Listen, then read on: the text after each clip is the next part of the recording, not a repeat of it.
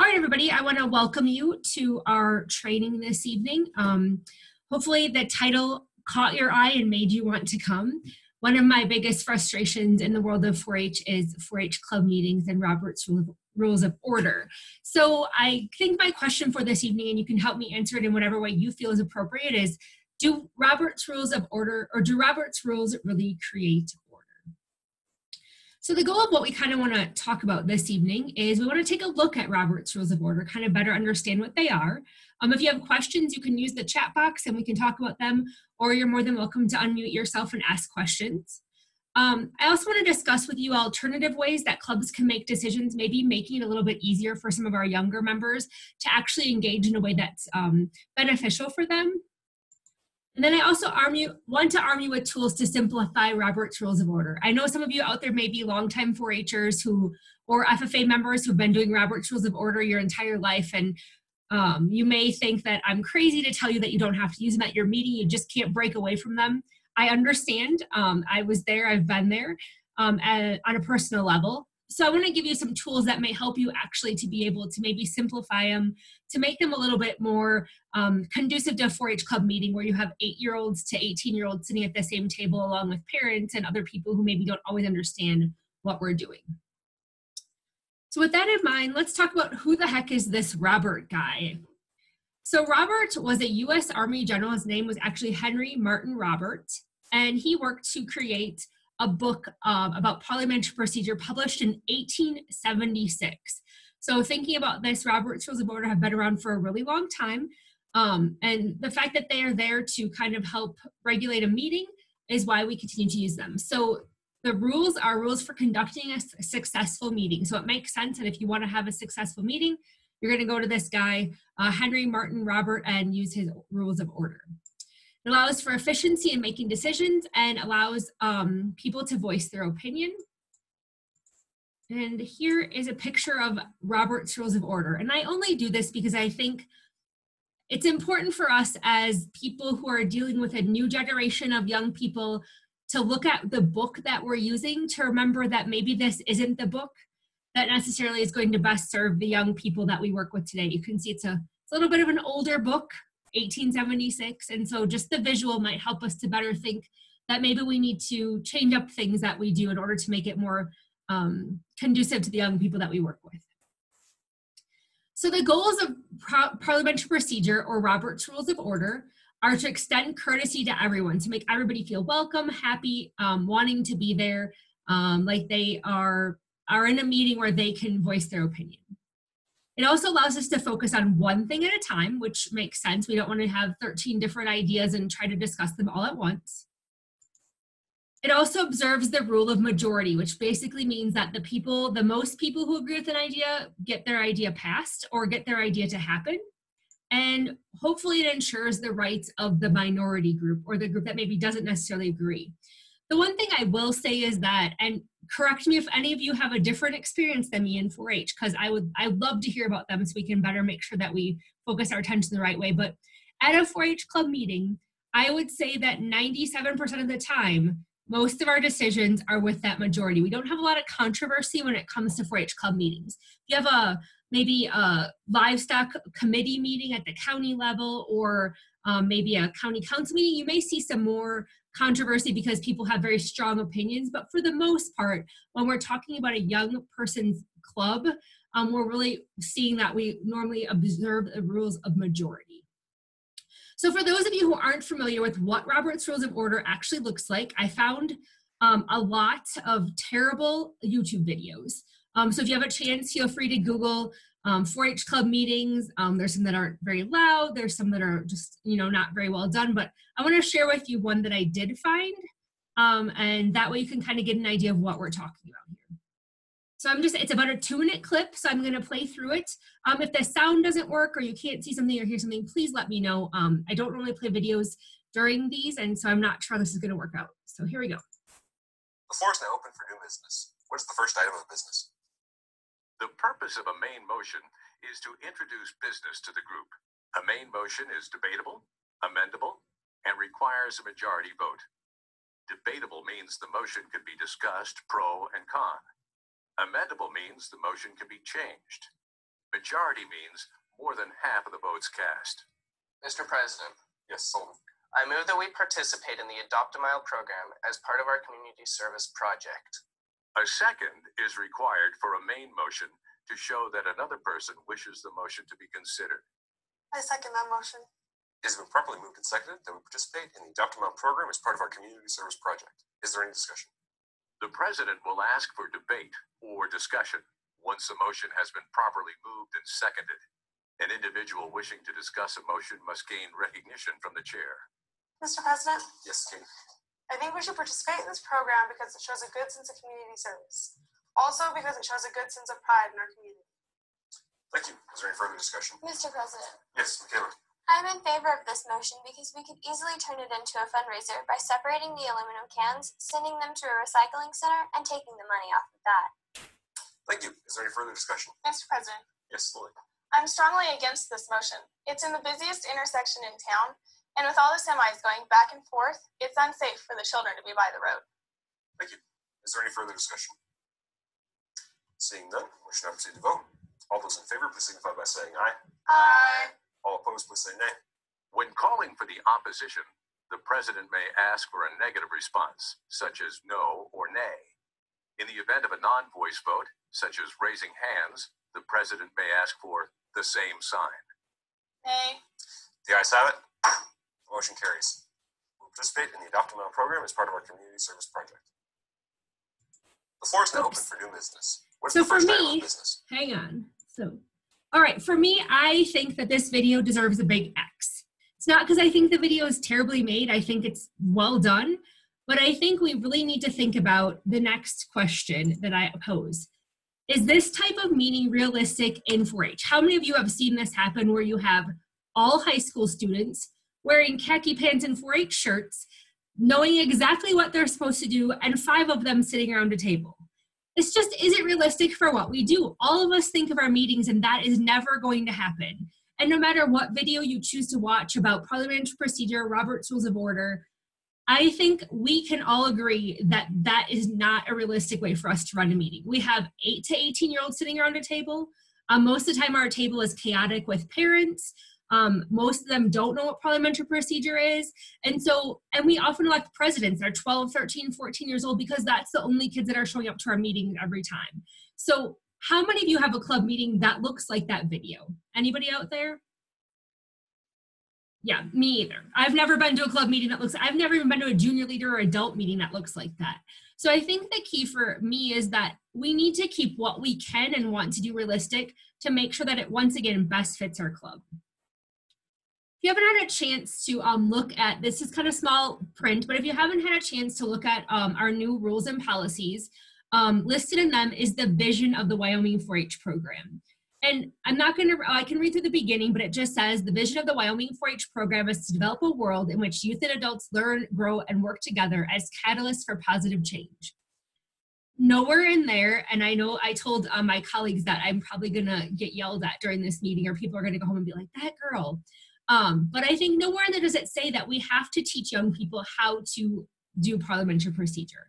I don't think it's something that we want to ditch, but I also think that we need to make sure that our kids are having a great experience versus worrying about if they made the motion correctly. What we want them to do is make decisions, and part of that is in there. So we help them develop life skills, and skills of life are making decisions and being able to make choices. So I think if we can do that in a way that's positive, it fits within our vision.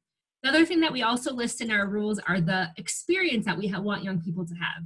And so the things that we're saying that 4-H can provide as an experience is the opportunity to set goals, the opportunity to work with a caring adult, the opportunity to do some hands-on learning, an opportunity to display their things publicly like a fair, and the opportunity to use their skills learned at the county level, state, regional, international, wherever, at another level.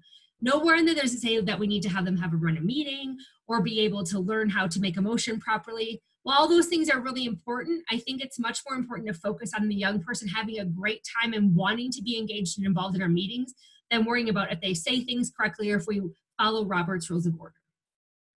So with that in mind, let's look at some alternative ways to make decisions. So one of the ways that we can make decisions is unilaterally. That means you as the club leader or the club president says, we're doing it this way. Now, once again, if you thought back to the vision, the experience, that really doesn't fit with what we do. We're trying to make sure that young people get the opportunity to make decisions and be part of an engaged process. So that may work sometimes where if the club leader says, you know, we have to do something this way because the county has a rule or something needs to happen, it may fit in very seldomly. Another way we can make decisions is a decision by the minority group. And that doesn't make sense, but it actually does work pretty well in the 4-H program. And this can be done maybe by your officer team making some decisions that maybe the whole group doesn't need to decide on. Maybe you have committee work where people are making decisions for the entire group based on some feedback. So minority decisions work well in the 4-H program because it can be done in a smaller group, not with 20 kids all around, but those kids who are maybe interested in a topic can get together and help make decisions. We can do decisions by majority rule, but nothing says that that has to be done by following Robert's Rules of Order. But we can just say, how does everybody feel about this? Everybody agree? Everybody who agrees, thumbs up. Everybody who disagrees, thumbs down, and you can see if there's a majority. The most positive way we can make decisions in 4-H is consensus. Do we all agree on that? Sound good? And for the most part, in our 4-H club meetings, the consensus is going to work out pretty well. So this all sounds great. You're like, okay, great. Do all the kids just say, hey, let's do this, and then we have a consensus? It's a little bit more difficult than that. So let's think about ways that we can gain ideas for decision making. So this is the process that you normally would think of as a motion. You know, we have a little discussion, we make a motion, and then we are supposed to have a discussion after that, and then we vote. It doesn't have to look like that. Instead, what we can do is have a whole list of ideas and have the kids raise their hand for the one that they like the most, or have everybody kind of agree on one based on how the discussion goes. It really depends on how big your club is. So one way that we can make a decision is we can do something called a note and vote. So maybe members have notes, Post-it notes or something in front of them where they write down ideas on their own for 1 minute. Then they share then they could do it in pairs even. They share their favorite ideas. Somebody writes them all up in front. You can cross out ones that are duplicates. And then the ones with the most votes is the one that's discussed as a chosen idea. So maybe your thought process is, what are we going to do for recreation next month? And someone says ice skating, and someone says that we're going to go to the roller skating rink. Someone says we're going to go swimming, and you write all those ideas down. Maybe someone says, well, we can't go swimming because we don't have a pool in our town. So you cross that one off because that's a pretty legit, reason. And then in turn you say, okay, everybody who wants to do idea number 1, raise your hand, or stand up, or turn around, or throw a piece of paper in there. Whatever it is that you want to do, you can make it kind of fun. And part of it is working with your president on this, but they can make it fun. It doesn't always have to be say A or nay or whatever it is. They can vote in different ways. But this is a way for everybody to have an opportunity to be part of the discussion and not limited to just that one person that then comes up with the motion. Another way to gain ideas is mind mapping, also maybe called brainstorming. And so you can do this, once again, break them into groups or committees. And so what you would do here is have a central theme. So in this case, it's community service. And then have kids come up with as many community service ideas as possible. And you may want to do this at a beginning meeting and then keep your mind map throughout the year. And then you could just choose the different ones that you want to do. Or maybe you vote on them all once and say, we're going to do this one in January, this one in February, this one in March. So they might decide they want to clean up, they want to donate some money or something, they want to help veterans. I mean, relief with a mind map, it's kind of endless, but it gives you a whole bunch of ideas and everybody has the opportunity to participate. And maybe they want to go even farther and they want to clean up at the park. And so then you can look at this and say, all right, how many of you want to donate? And then people can raise their hand. How many do you think we should clean up? People could raise their hand. How many think we should help veterans, or whatever your list says. And then you could even form a committee, and that minority group then could work on the details of when it's going to happen, who you're actually going to donate to, what park you're going to clean up. Those kind of things necessarily don't have to be done by a big group, as long as the group in general had part in the decision-making process. You can also use popcorn. This is basically one where members just say things that come to their head. What kind of things, you may decide, what snack are we going to serve at our next concession stand? And the members say, I want to do hot dogs, I want to do nachos, and you just write down everything that comes up. And then the ideas that aren't feasible are eliminated. If somebody says, I want to make chicken cordon bleu, well, maybe that might be harder than we expected, so we don't have the resources, we just cross those off because they don't reach. I've seen Hawaii come up a lot about where we want to go on a 4-H trip. Obviously, Hawaii maybe is out of our budget, and so crossing that off makes sense. And then the group works to vote or reach consensus for one of the ideas. You'll find that usually if you have that older kid that latches on to an idea, the younger kids tend to follow, and so consensus is usually reached pretty easily. But that way it kind of gives everybody a way to talk or join in on the conversation.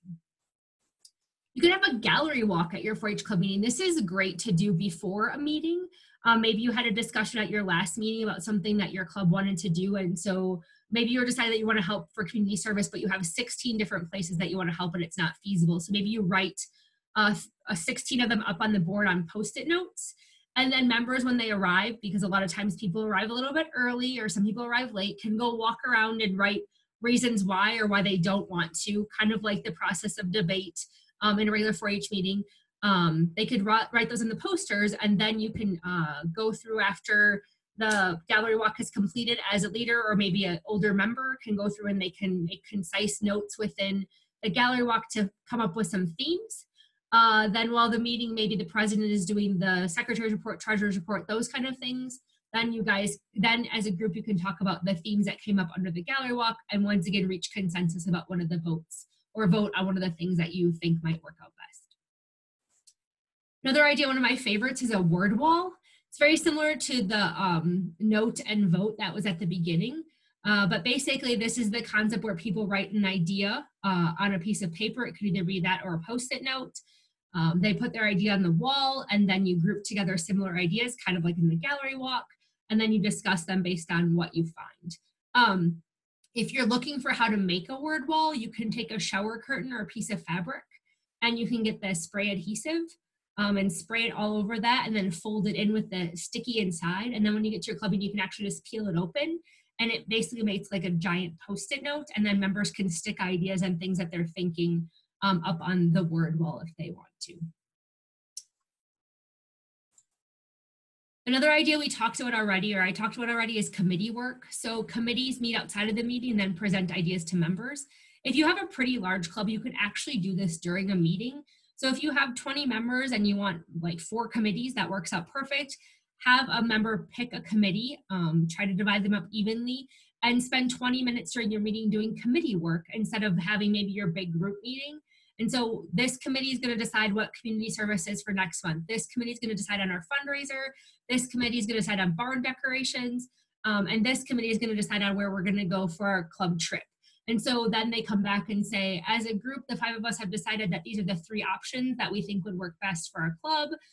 We need you guys to tell us which one you like the best. There was no motion involved. There was no I move that we, none of that happened, but instead we got some ideas, and then members picked the things that they liked the best based on what was presented to them. Some other ideas that could happen, you could have them create top 10 lists, the top 10 places we want to go as a club, the top 10 community services we want to do, and they can make it kind of a fun way to do that. Could even watch a top 10 list from back in the day when David Letterman used to do those. Those are like old for kids, but most of us know what those look like. You also might want to take some time.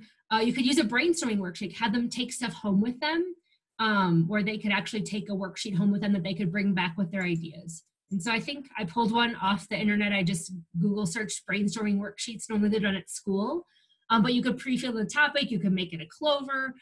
You can make it related to whatever your topic happens to be, but that way kids have some time to think about it. Not everybody can come up with ideas, especially an 8, 9, and 10-year-old. My 12-year-old can't make a decision on what to wear in the morning. We have to like plan it out.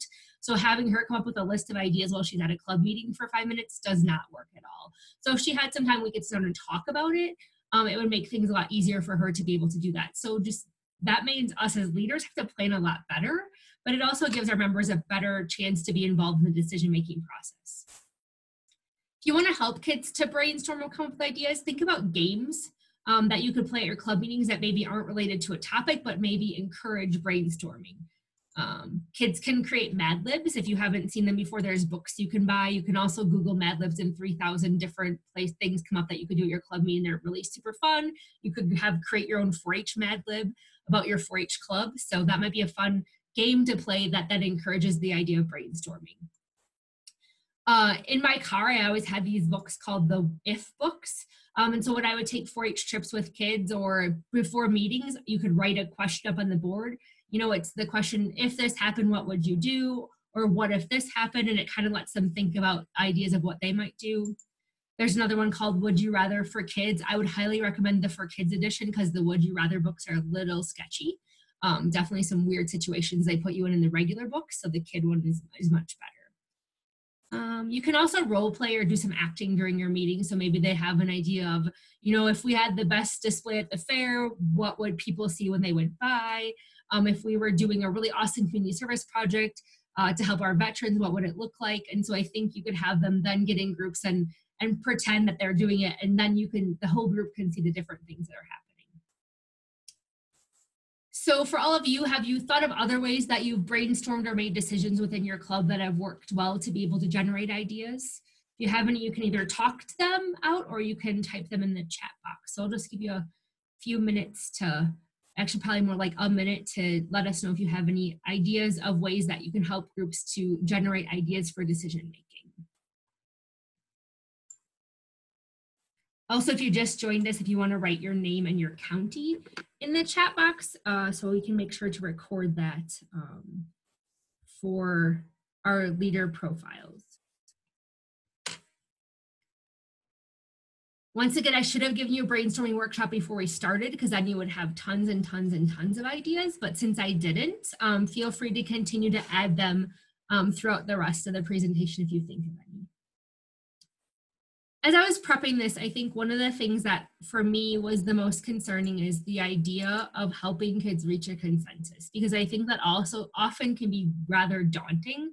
It sounds easy, and for the most part with 4-H clubs, it may be easy because kids tend to agree with the greater good, but you always have that one kid who wants to be a little bit difficult, which is okay too.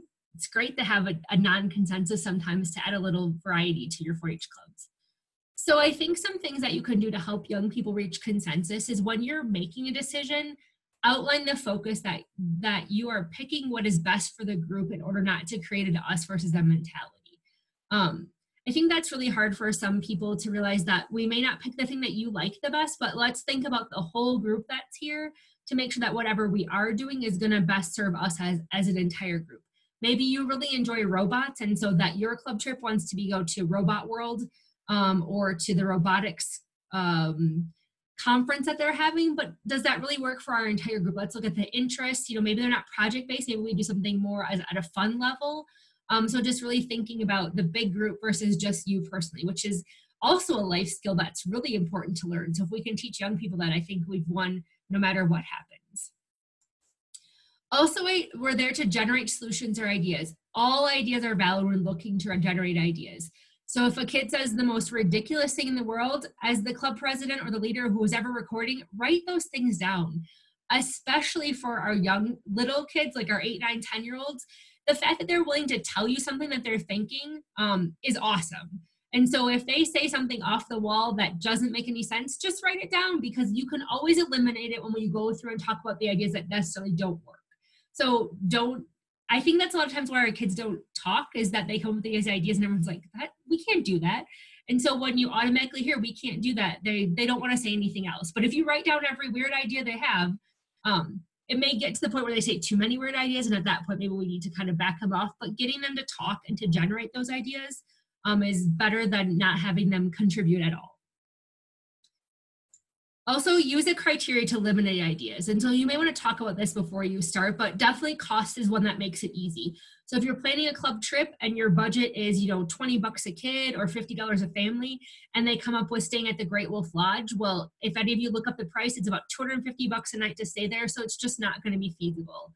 If they talk about taking an airplane ride or driving a long distance that takes in your time, maybe they talk about going to the local casino, maybe some parents got involved. Obviously that doesn't relate to our organization's mission. So if you can write down, we're going to eliminate the ideas now based on cost. Which of these really don't fit into our budget? Cross them off. Okay, now ones that take too much time. We only have a weekend, and this one's going to take us just, 5 hours to drive there, and then we won't have any time to do anything. So you can eliminate those. But it's good if they understand why you're eliminating things versus the club or the group just going and crossing stuff out. And then ask for feedbacks or concerns before coming to the consensus. So in turn, you have a list of 5 ideas that are left. Does anybody have any really big concerns about any of the 5 that are on the list? And then the one kid raises their hand and says, well, I'm allergic to bees, so I don't want to go to the local beekeeper's house because I'm afraid I'll get stung. Well, that's, logically logistical. So maybe we cross that one off. But that way, parents and kids have an opportunity to then voice maybe some concerns that they have. At that point, address the feedbacks and concerns. I totally understand your concern. However, I know that she has a room where you can watch the bees where you have to be anywhere near them, so it'll be okay. Or just talking through them to make sure that concerns aren't reasons for us to eliminate that idea. And then work to reach a unanimous consensus or a supermajority, which basically means almost everybody agrees. If you get to the point where it seems really contentious, that's where you can say, all right, everybody who thinks that we should go, raise their hand. Everybody who wants something to do something different, raise your hand. And that way you can kind of do the same thing as Robert's Rules of Order voting, but in turn, you're just kind of, raising your hand, putting your hand down. If you choose to go back to Robert's Rules of Order, totally cool with that. If you choose to make consensus decisions, that'd be great. No matter what you do, organization is going to be the key to a successful meeting. So make sure you, one, have an agenda. For all of the parents out there who need order and structure, please share your agenda. I know it costs money or it's hard. Put it on Facebook, write it on a board, put it on a piece of paper, whatever it is. If you can make sure that everybody knows what's coming next, it really helps, especially like for me, my 8-year-old, it helps me to prep her to know what's happening so she's not so confused.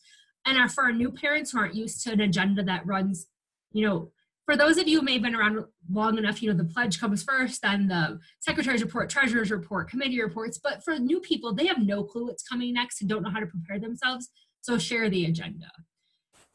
And either at the beginning of every meeting or for sure the beginning of your whole entire club, please explain the agenda because the things that are on there make sense only to people who are part of 4-H and who have been part of 4-H. They don't make sense to people who haven't been part of an organization like 4-H. So I have this posted on the web and I can show you where those are at the end of this meeting. But basically this is a blank agenda. It's from, I think, Rutgers, which would be New Jersey. And so it basically goes through this is Robert's Rules of Order, the Parliamentary Procedure Order. You can still use that, but this way people know what's coming next and they can fill in the A, B, C, and D of committee reports, new business, old business, if you have stuff. But this way people have an idea of what the meeting is going to look like, even if it's not spelled out specifically. If you do write an agenda, like I said, if you can make copies or post that on Facebook for all those parents who just want to help get through the meeting, it'd be awesome. I also use this tool in my former career as a 4-H educator in a county, and I posted this on our website also, so if you want to make copies, you don't want to maybe explain the business meeting every month, you could have copies of this available for your newer parents or for members who don't always understand. And it basically goes through and talks about what each part of the meeting is about. Most of you may not do some of these things. So for those of you who can't read it because it's so tiny, 1 says call the meeting to order, explains what that means. 2 says pledges, roll call, secretary's report, treasurer's report, project and committee reports. Some clubs don't have those, so maybe you get rid of that one. Club leader report, some clubs don't do that either. Ongoing old business, new business, some type of program, which is an educational program. If you're doing demonstrations, adjournment, song and game. So this is posted as a PDF online, but if you do want it as a Word document so you can go through and erase some of those things, I'm more than willing to share that with you also. Some other things that I've done to help educate you if you want to use Robert's Rules of Order is to create parts of a meeting cards, and I'll show you those. And basically what I did then with parts of a meeting card is each one of these 13 things that are listed, I made them into basically a big sheet of paper. So on one sheet of paper, I would write roll call. On one sheet of paper, I wrote 4-H pledge. Other sheet of paper, I'd write American pledge. And what I did is played a game with the kids where I gave them each a sheet of paper and then told them all to get an order of how that would happen at a meeting. And so then the kids would try to get an order at the beginning to figure out what would come first and what would come last. And it was a great way for us to have a discussion. Sometimes the song or game came at the beginning of the meeting, completely appropriate. Sometimes someone put it in the middle, that might also be appropriate. But it's a way to talk with your kids about how the meeting is going to be run and what kind of things come first and what each thing means. And so you could reference this sheet to make that happen. In addition to that, we did voting cards. I'm going to skip forward a slide. This is what the voting cards look like. So these also were sheets of paper. And each sheet, I had the kids do the exact same thing. So I gave out 7 sheets of paper to 7 different kids and then asked them to get an order about how emotion happens or how we make emotion or make something happen. And so for those of you who may be unfamiliar with Robert's Rules of Order, the concept is that first comes the idea. And then once you have an idea, you have a motion where someone says, I move that. Oh, and one's missing here. There's usually a second, so it should be 8-1. So this discussion should say second. And then you have a discussion. You saw that in the video where someone stood up and said, I move that, or I'm in favor of this because, or I'm opposed to this because. After the discussion, you vote. And for the vote, you do all in favor or all opposed, or like they said before, you can do all say aye or same sign, whatever it happens to be. But then what I did with these is made them really big, and I stuck them on the wall at every meeting. So then it eliminated that kid saying, I make a motion that we, or I motion that we, because for those of you who do know Robert's Rules of Order, those words make you cringe every time that you hear them. And so if you can put these up on the wall as 8.5 by 11 sheets of paper, each one of these sections, then you can point to the kids to tell them to help them generate what they're supposed to do. Another thing that we did was something called Motion Potion. And let me see if I put that into a slide. I did not. So Motion Potion, I posted the directions for this online, but basically it's a great way if you want to teach kids how to make a motion to make it fun. So you bring in a whole bunch of things that you are going to make trail mix with. Chex, pretzels, marshmallows, chocolate chips, M&Ms, and then you bring a whole bunch of things in that you would never want to make trail mix with: hot sauce, syrup, jelly, maybe some dried noodles. And you put everything on the table in front of you. And the goal is that the young people have to make a motion as to what they want to put into the bowl of trail mix. So then the idea is that we're going to make trail mix. Does anyone have a motion? And some kid may say, I move that we put in 3 cups of jelly. So obviously you have to explain that they have to eat this when it's done, and nobody really wants to eat, the majority of the kids are probably not going to want to eat a snack mix that's made with 3 cups of jelly. So in turn, you can talk about how you vote a motion down, how maybe when you don't second it, that it doesn't then in turn become a motion. And then you go to the next one, and then someone may move, I move that we put all the chocolate chips into the trail mix. Then there's a second, there's some discussion. Is anybody having a discussion? And someone would say, well, I love chocolate chips, so we should definitely do that. And someone would say, well, I'm allergic to chocolate, so we can't put them in there. And then in turn, we vote as a group, all opposed, all in favor, and then you put the chocolate chips most of the time into the motion potion. And then at the end, someone says, I move that we're done with whatever we put in there. But it's a great way to get them engaged in something that makes sense to them, because it doesn't always make sense to them to make a motion to go ice skating, but making a motion on something they're going to physically get to touch within 5 minutes of making the motion is a lot easier for them to engage in. It's a great way to introduce those little kids especially to the idea. The biggest thing I just warn you is to make sure that you have a president who understands what they're supposed to do, because in turn, you're going to have a lot of kids who want to make the motion, and it's good to spread the wealth around. So they need to make sure that they call on people so that you're not always having the same kid make the motion and second it. So just kind of a fun way to engage young people at your club meeting, and also covers that whole idea of something fun to do at the 4-H meeting, so it's not just the regular business. You can also provide parliamentary procedure cards to your members, and I did post this online also. It's really hard to read, but basically what this does is that you print it front to back, and it creates 4 cards that you can give to a member, and it basically talks to them about how to make a motion, different ways you can vote, and how to amend a motion.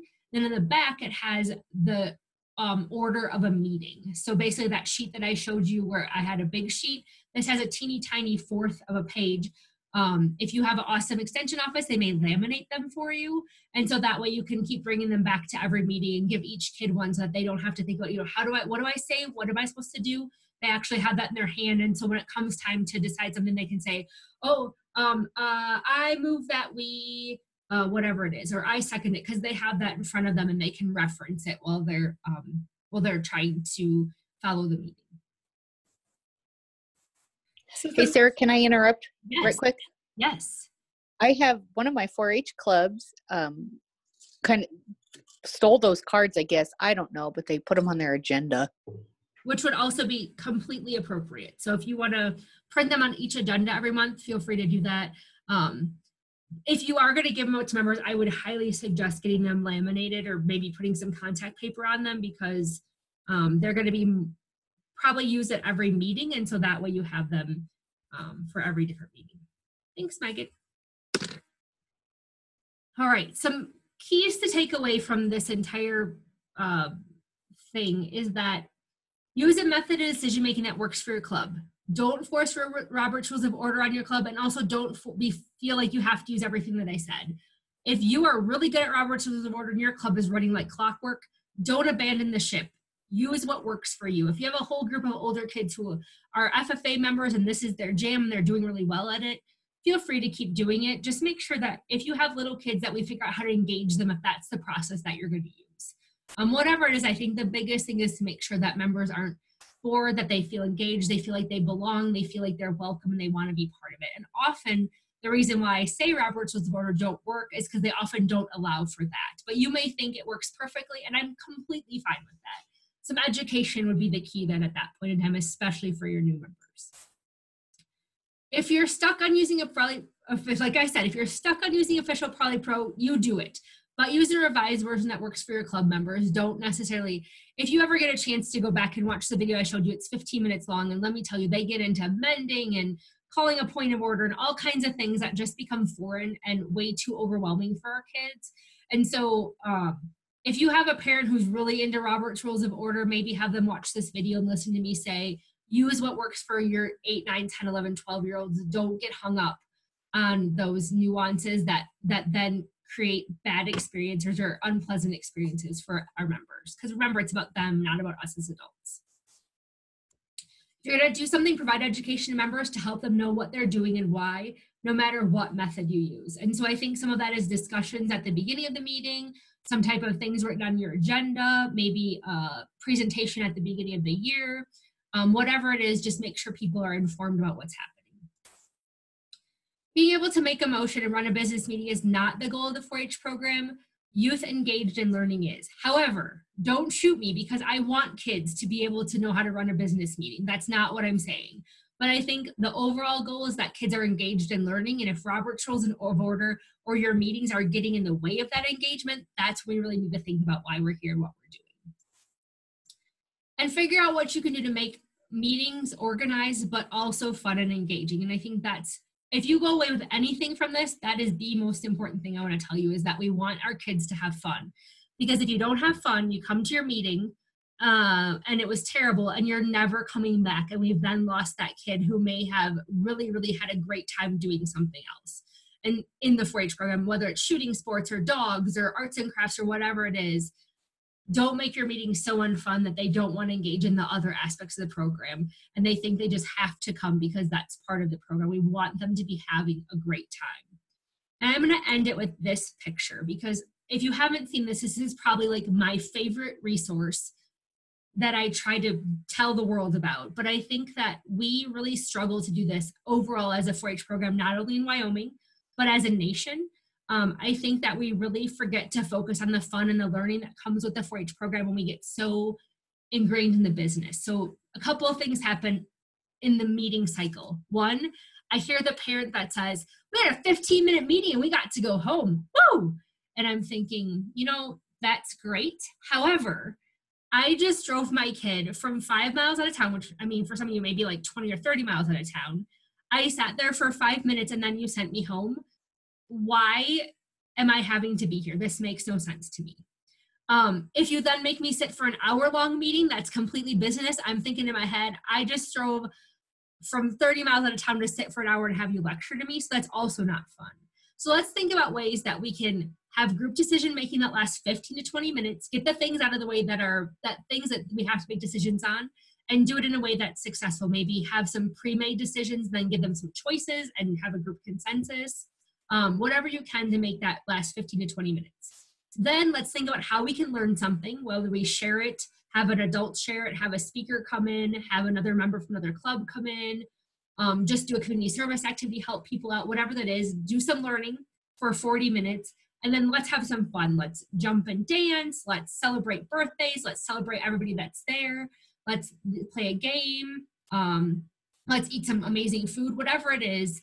Have a reason that my kid then wants to get in the car and come back the next month, because it's never fun to be the parent that has to force the kid to go to the club meeting. So, and Megan says this is her favorite in the chat box. This is also my favorite. So this is posted on our website too, if you want to share this with parents who necessarily don't believe in the 4-H wheel. This is a great way to help engage some of those maybe parents who are very traditionalists in the 4-H program, who were part of that group that had the hour-long business meetings, and that's what they wanted to do.